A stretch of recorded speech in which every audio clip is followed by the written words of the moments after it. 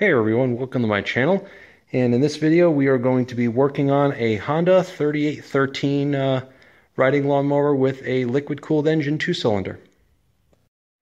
So the owner wanted me to get this machine to do a full once-over on the machine. There's a few issues going on with it. One, to start off with, there's some sort of safety switch issue where the machine will not start sometimes and then other times it will. And then there's something going on with the drivetrain. This one is actually a gear shift in comparison to the hydrostatic. It is 5-speed. And from what I can tell, this machine is definitely in good shape considering its age. And I'm going to be performing a water pump and timing belt change. And I'm pretty sure after looking at the drive shaft that the front damper is worn out. Now, I've never worked on a 3813 before, so it's going to be a little bit of a discovery process. Initial observations that I see here, I'll have to pull the service manual, but it looks like I can remove the battery tray. It's held in by 4 bolts, and then I should be able to get pretty easy access to the front damper and take off the timing belt cover. I don't know if I'll have enough room in there to take out the flywheel to get it loose from the crankshaft, but we'll see. And I'm still going to have to take apart the whole back of the machine anyway because I want to look at the gear shift clutch to make sure that's okay. And obviously I'll have to look at the drive shaft to make sure that's not worn out. The good thing with this machine is that there's no fluid leaks, there's no oil leaks or anything like that. The coolant system looks in good shape. And the front clutch hasn't been used in a number of years. He's actually been using this, the owner's been using this particular tractor for hauling stuff around his yard. I think he was using it to haul like a yard cart of some sort. But again, this machine is in really good shape, so let's get into it. First thing we're going to do is we're going to take off the rear fender. There's 2 bolts in the front here. I believe there's a couple bolts underneath. You'll have to take out the 4 bolts that hold the seat on here. There's a couple grommets in the front. And you will have to take the emergency brake apart as well. I'm not taking out this assembly here. I just took the rubber boot off and I actually took the cable apart. The cable is routed underneath here. There's a bolt here and a bolt here, and it's routed up underneath here out of the way from the tire. So once you snake that through, you can just leave that down to the side here, and this should pretty much pop right off. Alright, to remove the back fender area, there's a bolt here that's 10 millimeter. You're going to have 4 12 millimeter bolts that hold the seat in. You're going to have to take this wire that's for the seat safety switch and just push that through the grommet. There is also 2 12 millimeter bolts up here in the front. And finally, there are 2 10 millimeter bolts here on the side that hold the gear shift, 1 and 2. And that should get the rear section of the machine completely apart. So already when removing the rear end of the machine here, I can already tell that there's definitely a damper problem. Here's your clutch for the transmission, and this is all your linkage. And if you can listen to this, you hear that? That's the rubber damper. It's got a lot of play in that. Now I have this in neutral, but if I were to put this in gear, you have the same amount of play, and the engine is not spinning when I do that. I'm not really putting a lot of pressure at all. That's definitely telling me that we have a front damper problem. We also seem to be having some linkage issues here, and I do see a lot of rust. If I put this into gear, let's see if I go put it into 5th gear, and I can push the tractor forward. As you can see, the transmission is spinning, but the clutch is not engaging. Now it'll engage, but it takes a few minutes. It looks like we may have to look at some lubrication issues, either with this cylinder or maybe the clutch itself. We'll have to look. So moving on to the next step, we are going to remove the foot plate. To remove that to expose the rest of the drive shaft and to start to gain access to the upper half of the drivetrain, which is right behind the engine. Okay, so to remove the foot plate is a little bit more complex, but I'll show you which bolts that you need to take apart. You are going to have to remove the console here, at least the plastic portion of it, in order to take the foot plate off. You're going to start with 2 10 millimeter bolts here, 2 10 millimeter bolts underneath the rubber grip here. That's on this side. Same thing on for this side, 2 bolts here, and then 2 10 millimeters up in the front. That'll release the foot plate from the frame, but now you're going to have to remove this shroud here. There's a bunch of shoulder bolts that are Phillips head. So 1, 2, 3, 4, and then 5 and 6 on the other corner here. And then the hidden one is once you remove the steering wheel, which is right here. You'll also need to remove the 12mm bolt that holds the PTO arm here, which is located right here. And finally, when you remove the steering wheel, it's a 17mm bolt, and I would suggest using an impact on it. That way, if it's on there too tight, you just hold on to the steering wheel, and it's keyed, so it'll pop right off. And finally, here, all the Molex connectors that are running up to the console here, you just disconnect them. I think there's 1, 2, the lights 3, I believe there's 3 right there. Once you do that, then this entire assembly should come completely out. And now that exposes the foot plate till you can remove it. So a few other points when taking apart the foot plate. I did remove the battery. I was going to have to remove it anyway. The gear shift column here is going to have to be removed. I put some tape on it. It's currently in neutral so it doesn't hang down. It's held in by a 12mm bolt here and then a 10mm bolt right here. You can just put them back into the studs so you don't lose them. Already in comparison to the 4514, this is going to be a lot more straightforward once I remove the battery plate. I won't need to, doesn't look like I'm going to need to take out this entire pedestal, which is really good. This kind of gives you an idea too. That squeaking is coming from that front damper for sure. And I can almost guarantee you that it is going to need to be replaced. So the next thing I'm going to do is remove the battery plate. It is held in by one bolt here. And then there's another bolt right here. And I believe that this little piece here, I'll have to clean this out where the relays and all the other electronics are, held in by a few bolts here. If I can get a good picture of it. I'll clean that up and show you. Here we are on the bench. Just wanted to show everyone the dampers. Here is the rear damper with the collet inside. This one is actually in pretty good shape. As you can see, it still has pretty much the remainder of the rubber material. And this is what centerizes it. Over here is the one that was at the flywheel. I did break this. This is an easily replaceable item. Let me focus a little bit more in on this. What you can see here on the front damper, we caught it just in time.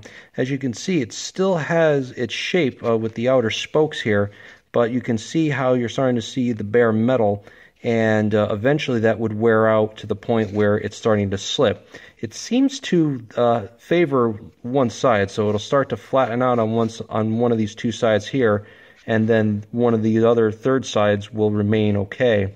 So it'll start to pivot inside, and eventually you'll start feeling the vibration, and that's what is a good indicator that you need to replace your dampers. Okay, I was able to get the flywheel removed using my previous method with socket and using a strap wrench to get it secured. I did have to spray a little WD-40 on it and put some heat to it for about 3 minutes. Once I did that, popped right off. And it looks like that the charge coils are in pretty decent shape. A little nick right there, but nothing to be concerned about. And everything else here looks pretty good. So we're going to replace the timing belt and the water pump and go from there. I do see a little spot right here. It looks like it was starting to go. Definitely do. But yeah, this is a lot, I'm going to say it's a lot easier to get access to this without having to take this pedestal piece off to service this machine. So now that I can have access to the back of the engine here, I'm going to turn my attention to this clutch in the back here and see exactly what's going on. My guess is that this mechanism either is worn out or needs to be cleaned, and this may need to be replaced as well. This is the piston that delays the clutch engagement so you can basically shift on the fly. So here we are working on the Bravo machine, the 3813. We got the machine stripped down. I removed the charging coils, and we are currently replacing the timing belt and the water pump. These are the new parts. I did notice that the timing marks, if I can see past the camera here, there's an F for fire and T for time, and there's a little timing mark below here. And if we can show here. Here's the timing mark right here, and here on the crankshaft. I saw that it had jumped a tooth on the old timing belt. I don't know if it was because if it stretched out or not, but we're able to get that corrected here. This is the new water pump. Now what we'll do is we'll push this across, get it tightened up, and then these get torqued down to, I believe, 7.5 foot-pounds. There's 1 here, 2, 3 underneath here, and then the hidden one is on the other side. I'll show you. Like on the 4514, there's that hidden bolt, but this one is far easier to get access to. It's right here, and it's a 10 millimeter. And here we are at the bench. I did take the old water pump out, and as you can see here, it's definitely been wearing down, but even if the teeth were okay, listen to the bearings. The bearings were starting to go in the water pump, and that meant that this was going to fail at some point, so it's a good thing that we're changing it. Okay, we got the drive shaft reinstalled and the battery tray reinstalled, and then as well the timing belt cover behind the engine. In the order that you really should do it, you should put the timing belt cover and water pump cover back on first, get everything all squared away there, put all the wires and whatnot over on the sides here to make sure they're all zip tied and taken care of. Then you do the drive shaft. Now the drive shaft, it does have new dampers with the exception of the rear one. The rear one was just fine. The front one gets the most stress. Highly suggest you put the dampers in with the centering collet inside. Put a little bit of lithium white grease so it doesn't stick together. It is going to be a tight fit. You have to install it as one unit basically. There's not really a lot of room between the clutch and the flywheel. Once you get it in place, I would suggest doing the rear one first. These dampers are hub-centric, meaning that there's a ring inside that will centerize it on the clutch and also on the flywheel. Then you torque down the 12 millimeter bolts here. You do this one in the back first, and because you could spin it around easier, and then you have to match up the one up in the front. Once you get to that point, and again, you have a lot of gracious room underneath here. If the battery tray wasn't installed, you could still do it that way if you put the battery tray in first, which is what I did, but it probably would have been easier if I did the drive shaft first before putting in the battery tray components. With the battery tray, it's going to go back together like an erector set. I would suggest making sure that you get everything in its relative position first with all the bolts loose. Once you do, then you can tighten them down. It's going to be a little difficult to get it in between these two tube frame pieces here. It'll be a tight fit because it's held in by a notch here. And then you have one bolt here, one bolt on the other side, 1, 2, and then 3 right here for one of the wire holders. On the left side, it's very much the same. You have, again, the bolt here. This holds the negative battery cable, 12 millimeters right here. And I believe that is it. Once you get that in place, tighten it all together. And there's also, almost forgot to mention, there's 2 10 millimeter bolts right here. You'll have to remove this Molex connector to get to this one. And then up here, there's another 10 millimeter to remove the platform here that holds all the electronics. You don't necessarily have to take that out. You just need to loosen it so you can maneuver the battery tray in position. It may fight you, but it will be the better course to go by just loosening that. I've already zip tied and put away all the wires to where they were before. I got a new ignition coil in just like I did on the 4514. The long wire goes to the front cylinder and the short wire goes to the back cylinder, and I got some new noise suppressors too. Just a good idea to change both the ignition and the suppressors. These are separate parts from the ignition.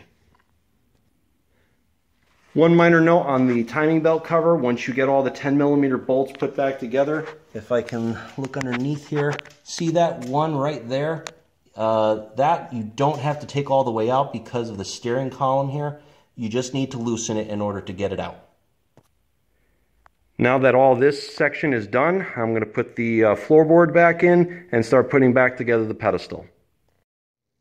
Okay, so it's starting to look more like a tractor. Got the floorboard back in, 8 bolts that hold it in, 10 millimeter.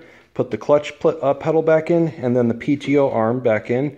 Reconnected all the wires for the pedestal and the dashboard, and got this reinstalled as well. Now we're just working on the back of the tractor right now, making sure that the linkage is all adjusted properly for the gear shift. This just needed to be cleaned up, and this piston needed to be cleaned as well, so it allows you to shift on the fly. Now I'm doing the fuel filter, and here it is right here. Make sure the metal part goes towards the fuel pump. Alright guys, learn from my mistakes. I had to take the pedestal off one more time and the timing belt cover off. I made a mistake on the air gap of the ignition coil. You can't see it on camera, but it's 16 thousandths of an inch, give or take 8 thousandths of an inch tolerance. I used a business card, but it was laminated, so that meant that it was too far away. When I went to go start it up, I was getting a spark intermittently and a weak spark and then nothing at all. This is your ground here. This is what all the safety switches go to. If you disconnect this basically bypasses all of the safety switches in the machine, so that it will kill the spark if you have one of those safety switches activated.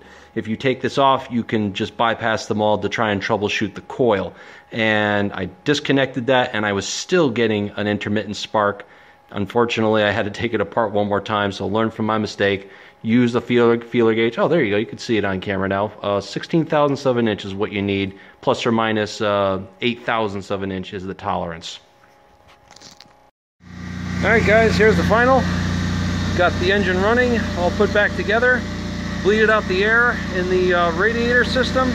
Timing belt and the water pump have been changed, no leaks, and had to clean up the electronics pretty good. This sat outside for about a year. This is the Bravo machine, and a lot of fine dust inside the relays, so I was having a little trouble with the ignition coil. I had the air gap too big, but then I also was having problems with that kill wire. It was still killing the ignition, and I did have to go and bypass the seat switch since they no longer make them, but this will prevent it from shutting down the engine if you get off the seat.